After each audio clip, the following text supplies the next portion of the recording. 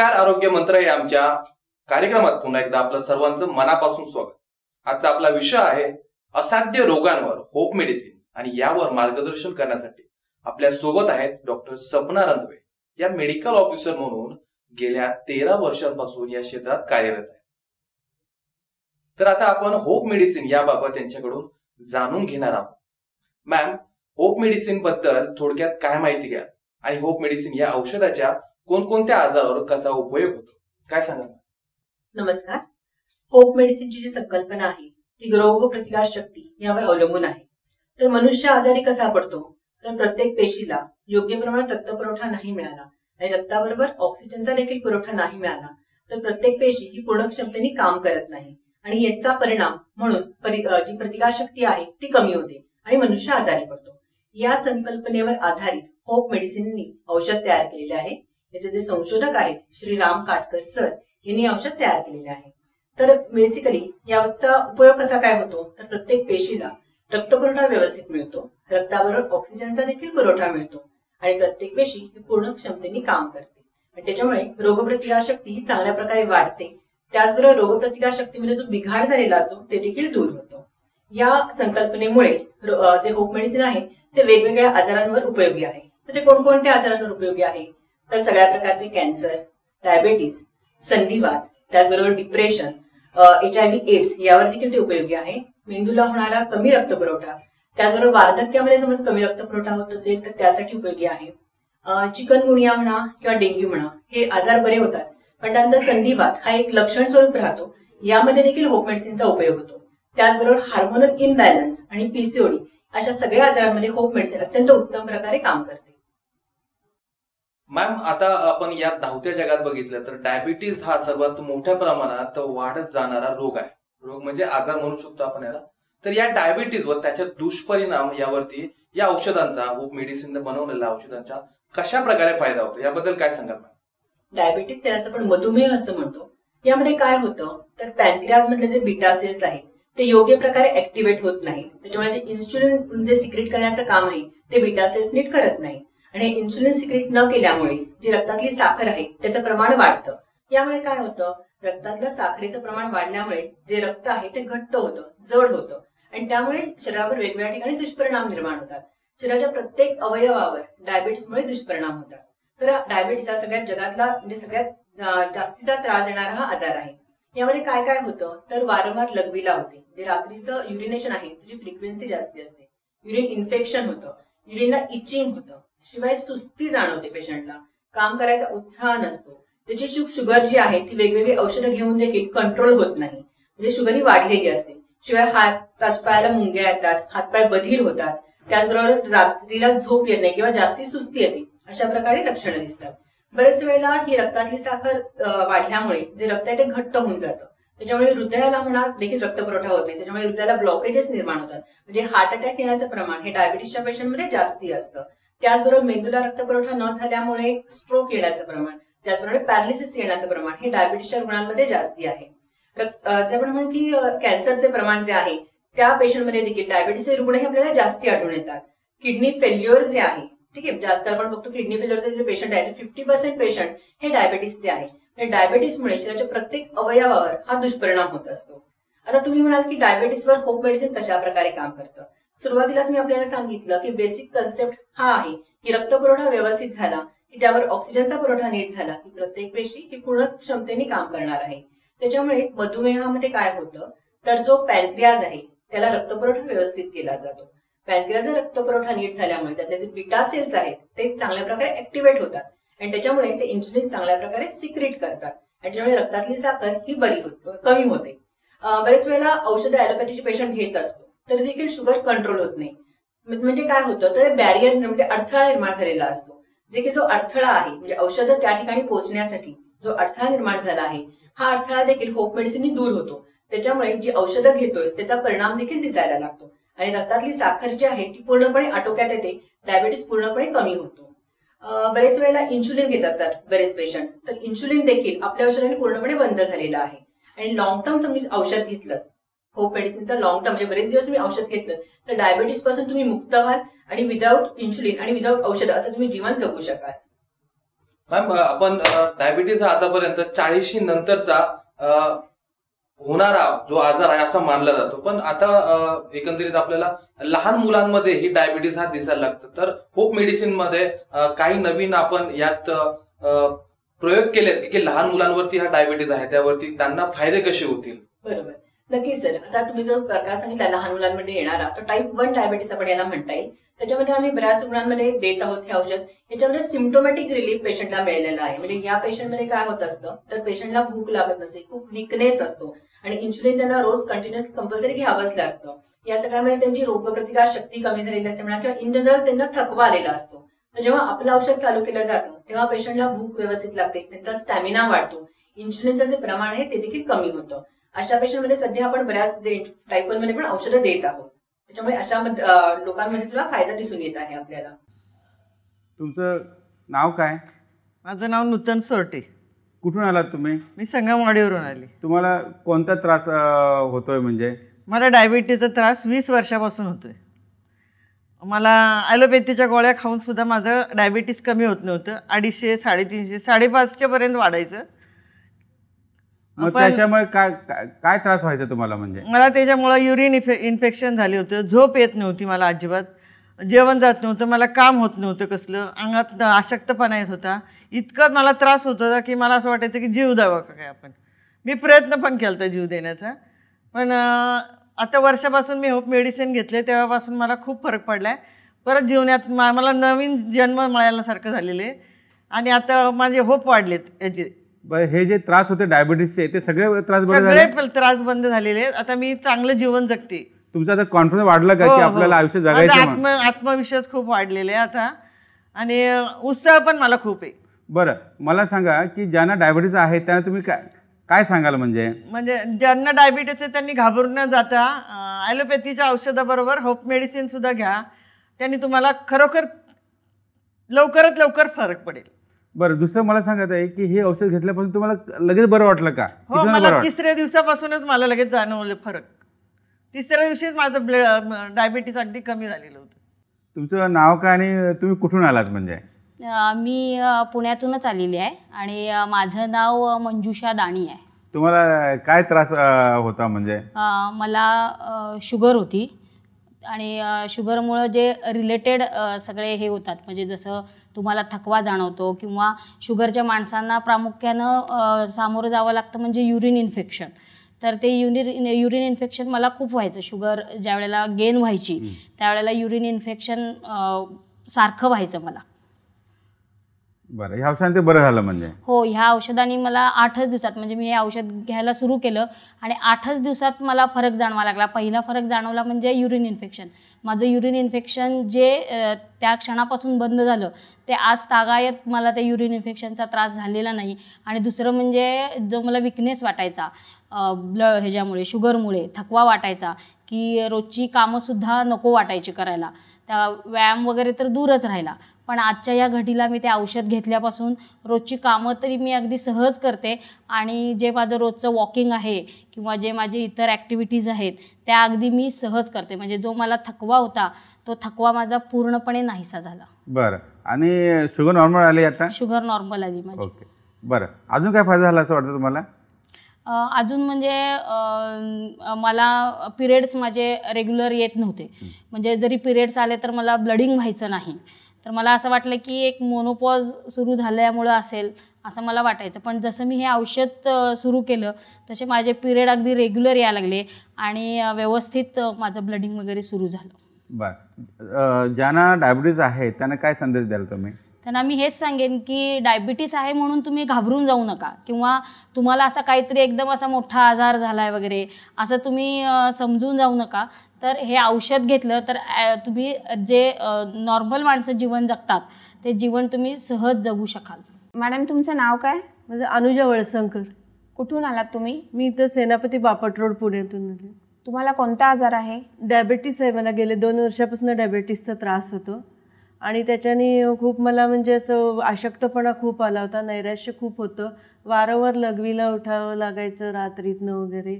आणि शुगर पण माझी म्हणजे खूप हाय झालेली होती, 9.3 पर्यंत जवळजवळ गेलेली होती. आणि जसं मी ह्याचं होपचं औषध चालू केलं तसं मला खूपच 8 दिवसात खूपच ट्रेमंडसली फरक जाणवला. आणि माझं जे मला विसरभोळेपणा स्मरणशक्ती पण खूप कमी झाली होती, ती मला चांगलं म्हणजे फरक जाणवला त्याच्यामध्ये. आणि आत्मविश्वास पण चांगला वाढलेला आहे. होपच्या आयुर्वेदिकने मला खूपच फरक जाणवला औषधांनी. शुगर पण तुमची नॉर्मल रेंजमध्ये आली? शुगरची रेंज पण माझी नॉर्मल आली, 6.3 पर्यंत आली. तर तुम्ही इतर डायबेटीसच्या रुग्णांना काय सल्ला देऊ इच्छिता? मी तर त्यांना सांगेन की तुम्ही जरूर होपचं औषध तुम्ही नक्की हे करा, ट्राय करा. तुम्हाला त्याच्यातून नक्कीच लाभ होईल चांगला. आणि सगळे तुमचे जे त्रास आहेत ते नक्कीच निघून जातील. तुमचं नाव काय आणि तुम्ही कुठून आलात? म्हणजे माझं नाव हेमंत गजानन ढमाले, मी पुण्यातून आलो आहे. तुम्हाला काय त्रास आहे? मला शुगर आणि बीपीचा त्रास होता. गेल्या 10 वर्षापासून त्रास होता. त्यामुळे माझ्या पायाची जखमसुद्धा भरत नव्हती. माझं डोळ्याचं ऑपरेशन होत नव्हतं. मी इथं आल्यावरती औषध घेतलं, होपचं औषध घेतल्यावरती मला बराच फरक पडला. आणि माझं बी पी कंट्रोलमध्ये आलं, शुगर कंट्रोलमध्ये आलं. त्यामुळं माझं डोळ्याचं ऑपरेशनसुद्धा झालं आणि पायाची जखम भरून आली. बरं, तुम्हाला आळस किंवा थकवा वगैरे निघून गेला काय? कसं वाटतं? काय नाही, मला एकदम फ्रेश वाटतं.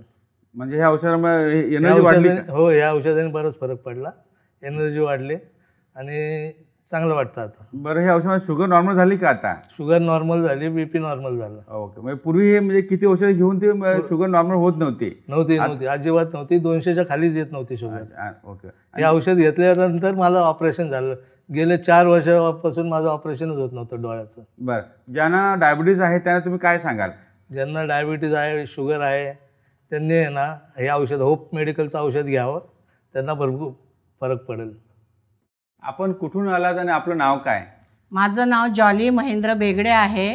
मी पुणे येथून आली आहे. तुम्हाला काय त्रास आहे? म्हणजे मला 6-7 वर्ष झालं शुगरचा त्रास आहे. बरेच औषध घेतलं, ॲलोपॅथी घेतलं तरी मला काही फरक पडला नाही त्याच्यामुळं. पण मग एक दिवस मला कोणीतरी सांगितलं की होप आयुर्वेदिकचं औषध घेऊन बघा. तेव्हा ते घेतल्यावर मला खूप फरक पडला. शुगर नॉर्मल झाली माझी. त्याच्यामुळं माझी भूक झोप मला यायला लागली, भूक लागायला लागली. पहिली भूक लागत नव्हती मला आणि खूप फरक पडला त्या होप आयुर्वेदिक. पूर्वी अशक्तपणा होता का? अशक्तपणा किंवा आयुष्य नको वाटत होतं असं वाटत होतं का? असं वाटत होतं ना, असं वाटतं जगूच नाही असं वाटत होतं. पण हे होप आयुर्वेदिकचं ते औषध घेतल्यामुळं खूप फरक पडला. आता असं वाटायला खूप जगावं, मला खूप आयुष्य मिळावं असं वाटायला लागलं. बरं, मला सांगा, आता जे डायबिटीज पेशंट आहेत त्यांना तुम्ही काय सांगाल? म्हणजे मी तर त्यांना हे सांगाल, या आयुर्वेदिक औषधामुळं काही साईड इफेक्ट नाही आहे. त्याच्यामुळं खूप चांगलं होतं आणि घाबरून जायचं काही कारण नाही आहे. म्हणजे तुम्ही आता हे औषध, होपच्या औषधामध्ये आता हेल्दी आहेत एकदम, म्हणजे आणि एकदम साखर नॉर्मल आहे? हो, आणि साखर एकदम आता नॉर्मलमध्ये आहे. आणि साखर सुद्धा मी थोडेफार प्रमाणात घेते, असं नाही की एकदम बंद केलंय मी. पण शुगर, रक्ताची शुगर नॉर्मलमध्ये आहे? एकदम नॉर्मलमध्ये आहे. रिपोर्ट सुद्धा काढलाय त्याचा, तर नॉर्मल आलं. म्हणजे पूर्वी किती प्रयत्न करून नॉर्मल होत नव्हते? होते 250-300 होत होते माझे. आतापर्यंत आपण डायबिटीज किंवा मधुमेह या आजारावर होप मेडिसिन कशा प्रकारे काम करते हे बघितलं. आता बघूयात आपण संधिवात हा जो आजार आहे तो आपण कुठे, आपल्या डोक्यात कॉन्सेप्ट संधिवातचा असा असतो की म्हातार वयात आपण उतरलो की संधिवात आपल्याला होण्यास सुरुवात होते, हे आपण ऐकलं असेल. कदाचित आपल्या घरात वृद्ध लोक असतील त्यांना बघितले असेल. पण संधिवात कुठेतरी आता 16, 18, 21, 25, 35 अशा लोकांच्या वयोगटात पण होत आहे. तर संधिवात या आजारावर होप मेडिसिनच्या औषधांचा कसा फायदा होतो मॅडम? संधिवात यालाच आपण रुमॅटॉइड अर्थरायटिस असं म्हणतो. तर हा एक ऑटोइम्युन आजार आहे. म्हणजे काय होतं तर रोगप्रतिकार शक्तीमध्ये बिघाड होतो आणि त्याच्यामुळे हा आजार होतो. होप मेडिसिन रोगप्रतिकार शक्ती वाढवण्याचं काम करतं आणि रोगप्रतिकार शक्तीमध्ये झालेला बिघाड दुरुस्त करण्याचं काम करतं. आता संधिवातामध्ये काय होतं तर हे जे काही बिघाड झालेला असतो रोगप्रतिकार शक्तीमध्ये, त्याच्यामुळे काय होतं की आपल्या शरीरातल्या ज्या पांढऱ्या पेशी आहेत त्या आपल्या शरीरातल्याच पांढऱ्या पेशींवर हल्ला करतात.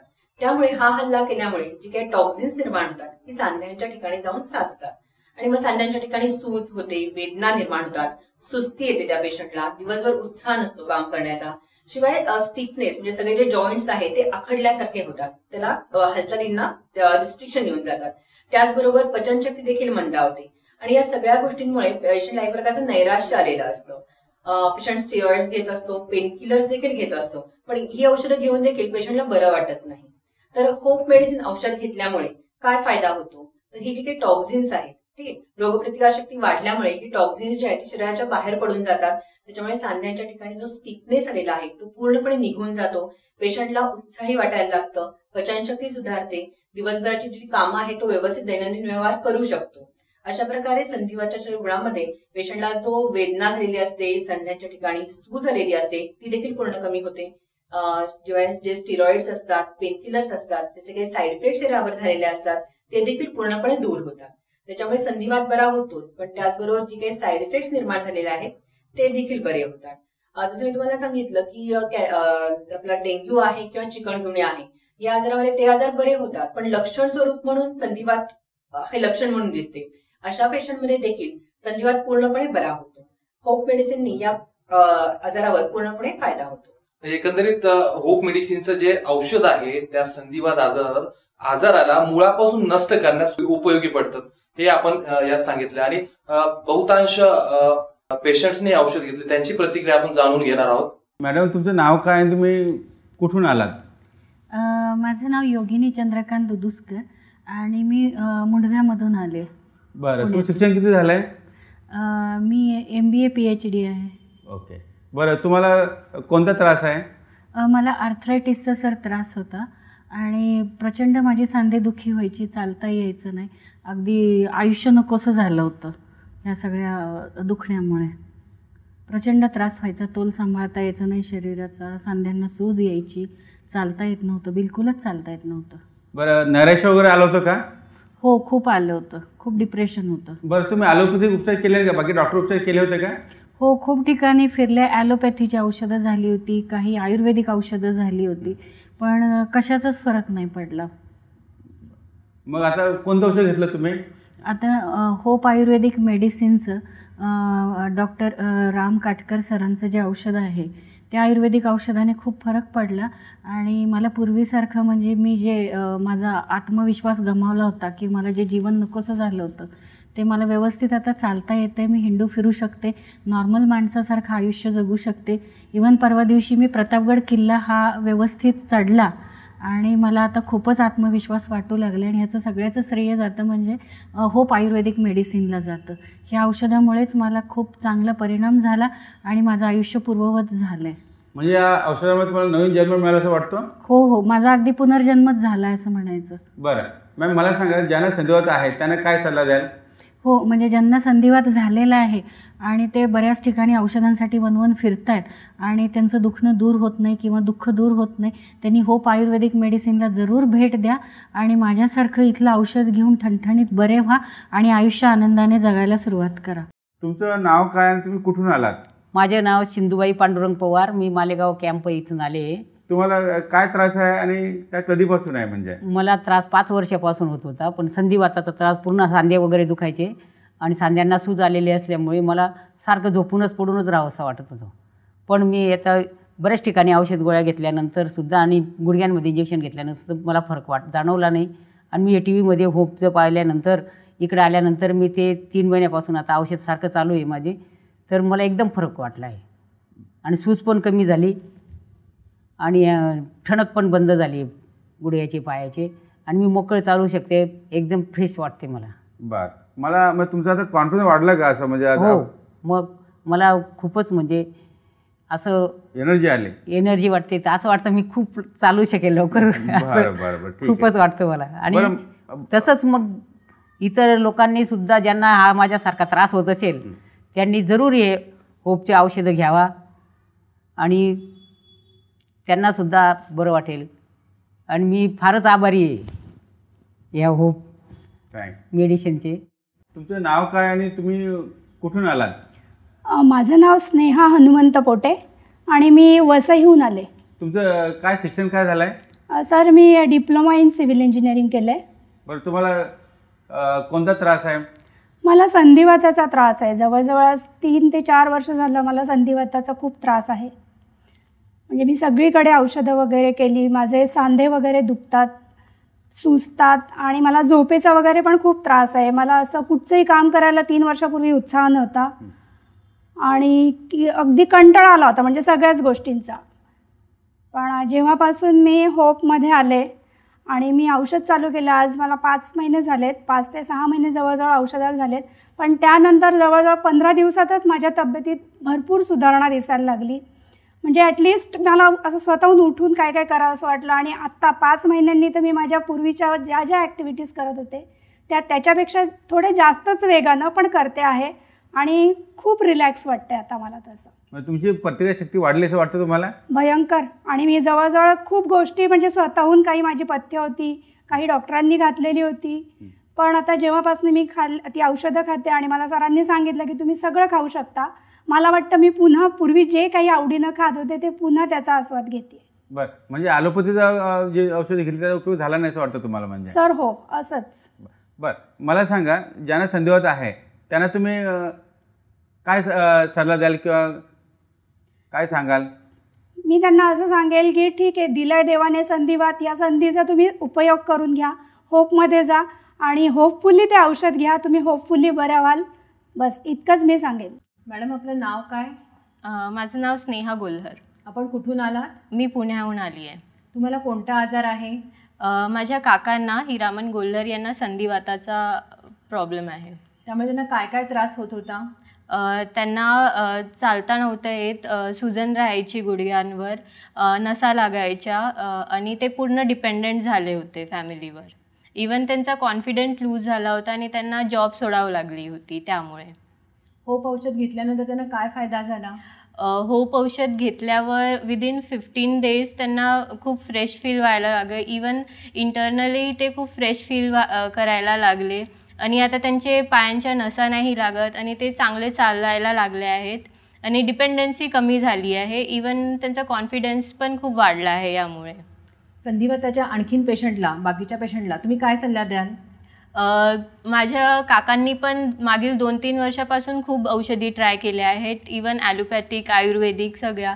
पण होपनी जितका लवकर रिझल्ट दिला आहे तितका अजून कोणी दिलं नाही आहे. सो मी सजेस्ट करेल की त्यांनी पण ट्राय केलं पाहिजे हे एकदा आणि पॉझिटिव्ह रिझल्ट भेटतीलच. मी सविता सोनवणे, वडगाव शेरीला राहते, शिक्षिका आहे. मला 7-8 वर्षापासून संधिवाताचा आजार होता. मी बरीच औषधं घेतली, आयुर्वेदिक औषधं घेतली, अँटीबायोटिक्स घेतल्या, पण मला काही त्यानं फरक पडला नाही. ज्यावेळी काटकर मॅडम मला भेटल्या आणि त्यांनी मला होप आयुर्वेद संदर्भात माहिती दिली आणि मेडिसिन संदर्भात माहिती दिली, ते मेडिसिन मी घ्यायला सुरुवात केली.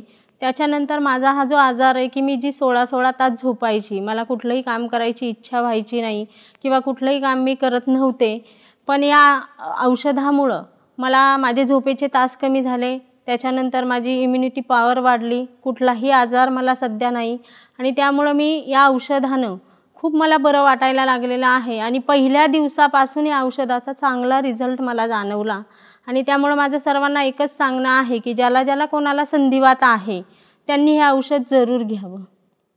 आता आपण वळणार आहोत ते सर्वात महत्वाच्या अशा आजारावरती, तो म्हणजे कॅन्सर. कॅन्सर बद्दल आता आपण खूप काही ऐकलं असेल आणि कॅन्सरचे प्रकारही आपण ऐकले असेल, पण होप मेडिसिनचं कॅन्सरवर असणारं योगदान हे आज आपण ऐकणार आहोत. होप मेडिसिननं गेल्या 17-18 वर्षात कॅन्सरवरती महत्वाचे उपक्रम राबवले आहेत आणि कॅन्सर कमी करण्यासाठी, कसा कमी होतो, कॅन्सर होऊ नये यासाठी होप मेडिसिनने खूप विविध औषधं बाजारात आणली आहे. आणि कॅन्सरवर या औषधाचा कसा परिणाम होतो, मॅडम काय सांगा? कॅन्सर हा सगळ्यात मोठा ग्रासणारा आजार आहे. कॅन्सर कशामुळे होतो? तर रोगप्रतिकारशक्ती कमी झाली तर कॅन्सर होतो. आणि सुरुवातीला मी आपल्याला सांगितलं की होप मेडिसिनची जी संकल्पना आहे ती रोगप्रतिकारशक्ती वाढवणे यावर हे औषध तयार केलेले आहे. त्याच्यामुळे प्रत्येक पेशीला रक्तपुरवठा आणि रक्तावर ऑक्सिजनचा पुरवठा योग्य मात्रेत झाला तर प्रत्येक पेशी चांगल्या प्रकारे काम करते आणि आपली प्रतिकारशक्ती वाढते आणि त्याच्यामुळे कॅन्सर जो बरा व्हायला पूर्णपणे मदत होते. बरेच वेळा ॲलोपॅथीमध्ये कॅन्सरसाठी 3 प्रकारची ट्रीटमेंट होते, जसं की आपण ऑपरेटिव्ह म्हणतो, ऑपरेशन, रेडिओथेरपी आणि किमोथेरपी. हे उपचार घेऊन देखील रुग्णाला बरं वाटत नाही. शिवाय किमोथेरपी आणि रेडिओथेरपीचे साईड इफेक्ट इतक्या मोठ्या प्रमाणात आहेत की पेशंट या साईड इफेक्टला कंटाळून जातो. त्यांनी काय काय होतं तर पेशंटला नॉशिया म्हणजे मळमळ होते, उलटी, वॉमिटिंग होतं पेशंटला, त्याची पचनशक्ती पूर्णपणे डिस्टर्ब होऊन जाते, पेशंटला भूक लागत नाही, जेवण जात नाही, शिवाय डोक्यावरचे केस पेशंटचे गळतात, पूर्णपणे थकवा येऊन जातो. त्याचबरोबर पेशंटला अन्न जात नाही आणि अशा प्रकारचे साईड इफेक्ट झाल्यामुळे त्याचा वेट लॉस होतो आणि नैराश्य देखील येते आणि त्याच्यामुळे पेशंटला जीवन नकोसं वाटतं. जेव्हा होप मेडिसिन तुम्ही घेता तेव्हा या कुठल्याही प्रकारचे रेडिएशनचे आणि किमोथेरपीचे पेशंटला साईड इफेक्ट होत नाही. जे काही पेशंटला जेवण जात नसतं, भूक लागत नसते, याचा कुठलाही साईड इफेक्ट न होता पेशंटला भूक व्यवस्थित लागते, त्याला मळमळ, उलटी यातला कुठलाही त्रास होत नाही, उष्णतेचा त्रास होत नाही, वजन व्यवस्थित त्याचं मेंटेन राहतं. त्याचबरोबर किमोथेरपी दिल्यानंतर बरेच वेळेला रक्ताचे जे पॅरामीटर्स आहेत त्याचं WBC काउंट म्हणा, हिमोग्लोबिन आणि प्लेटलेट याच्यामध्ये देखील कमतरता निर्माण होते. होप मेडिसिन तुमचं किमोथेरपी बरोबर आणि रेडिएशन बरोबर चालू असेल तर तुमचं जे रक्तातलं प्रमाण जे आहे ते व्यवस्थित सुरळीत राखलं जातं. म्हणजे प्लेटलेट्स, पांढऱ्या पेशी आणि हिमोग्लोबिन हे तिन्ही प्रमाण जे आहे ते व्यवस्थित राखलं जातं. त्याच्यामुळे होप मेडिसिन तुम्ही किमोथेरपी आणि रेडिएशन थेरपीवर घेतल्यास तुमची रेडिएशन थेरपी आणि किमोथेरपी पूर्णपणे पार पडते आणि जो सक्सेस रेट आहे, कॅन्सर बरा होण्याचा सक्सेस रेट आपण म्हणता येईल, मोर दॅन 95% आहे त्या औषधामुळे. अशा प्रकारे फायदा होतो. मला ह्या आजाराची कल्पना साधारण 2005च्या दरम्यान आलेली होती आणि जेव्हा कळलं तेव्हा आजार खूप पुढच्या स्टेजला गेला होता. मला अत्यवस्था अवस्थेतच रुग्णालयात ॲडमिट केलं होतं. जेव्हा म्हणजे औषध कुठलं चालू आहे, काय चालू आहे मला काहीच माहीत नव्हतं. पण ती लाईन ऑफ ट्रीटमेंट चालू व्हायच्या अगोदर माझ्या घरच्यांना आमच्या एका स्नेहांकडनं होप आयुर्वेदिकच्या औषधाबद्दल कळलं होतं. त्यांनी ते आणून माझ्या ॲलोपॅथीच्या औषधांबरोबर हे औषधही चालू केलं. जेव्हा मला ॲडमिट केलं तेव्हा नाकातनं तोंडातनं ब्लिडिंग, अंगात रक्त जे होतं त्याचे रिपोर्ट तर असे होते की हिमोग्लोबिनचं प्रमाण 3 आणि 4 होतं. म्हणजे सगळ्यांनी आशा सोडून दिली होती, अगदी घरच्यांनी काय आणि डॉक्टरांनी पण. पण औषध चालू केलं. पहिल्या 2-3 दिवसातच नाकातनं तोंडातनं होणारं ब्लिडिंग थांबलं. जराशी जागेवर आलो मी आणि तेच औषध कंटिन्यू चालू केलं इतर ॲलोपॅथीच्या ट्रीटमेंटबरोबर आणि साधारण 3 ते 4 महिन्यात माझे सर्व रिपोर्ट्स हे नॉर्मल आलेले होते. अगदी बोन मॅरो सकट सगळे रिपोर्ट माझ्यात कॅन्सरचे फ्री होते. मी राधाकृष्ण घोडके, बीड जिल्ह्यातील पाळशिंगी या ठिकाणचा रहिवासी असून मला या रोगाचं निदान झाल्यानंतर माझं ऑपरेशन झालं. ऑपरेशन झाल्यानंतर मला 6 केमोथेरपी करायच्या सांगितल्या. 6 केमोथेरपी न करता तत्पूर्वी माझे भाचे अमोल बेनकर यांनी मला सांगितल्याप्रमाणे फक्त 2 केमोथेरपी केल्या आणि होप हे औषध सुरू केलं. हे औषधी सुरू केल्यानंतर मला बाकीच्या केमोथेरपी करण्याची गरज पडली नाही आणि त्या औषधामुळं मी सध्या अगदी ठणठणीत आहे.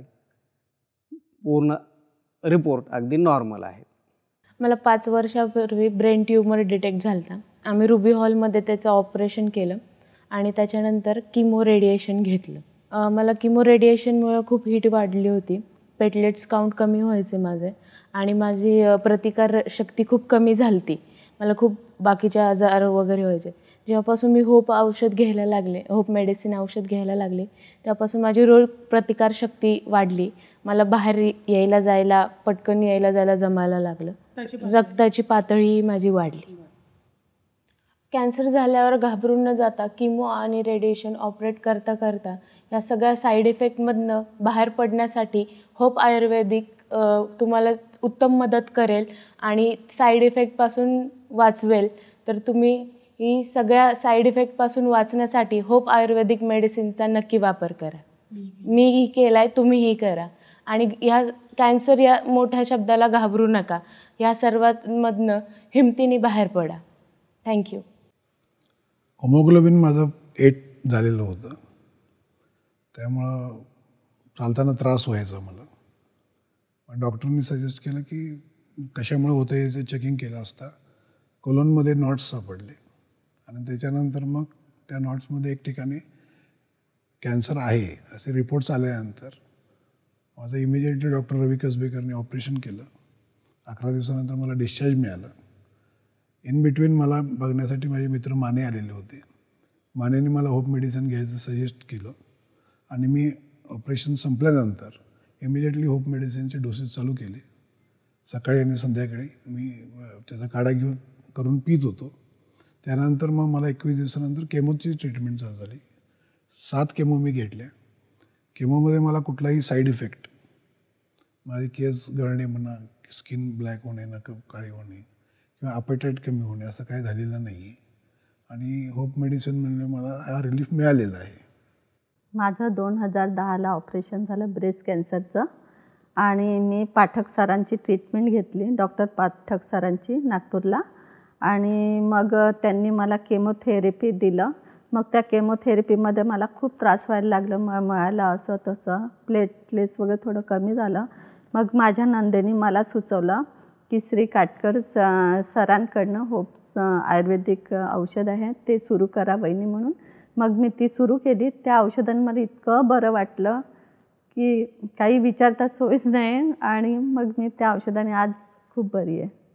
आतापर्यंत कॅन्सरवरती असणारे उपचार आणि उपचारांवरती लागणारा खर्च हा आपण भरमसाठ म्हणून ऐकलेला असेल, पण होप मेडिसिन यावरती अगदी अल्प दरात लोकांना उपचार अवेलेबल करून दिलेला आपण मॅडमने बोललात तर ऐकलाच असेल.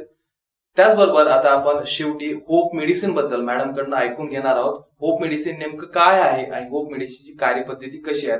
गेल्या 15-16 वर्षापासून होप मेडिसिन महाराष्ट्रभरात, जगभरात आणि इव्हन देशाच्या बाहेरही आपल्या रुग्णांना कशा प्रकारे मदत करते हे मॅडम कडनं जाणून घेणार आहोत. नक्कीच सर. होप मेडिसिनला गव्हर्नमेंट ऑफ इंडियाचं पेटंट मिळालेलं आहे.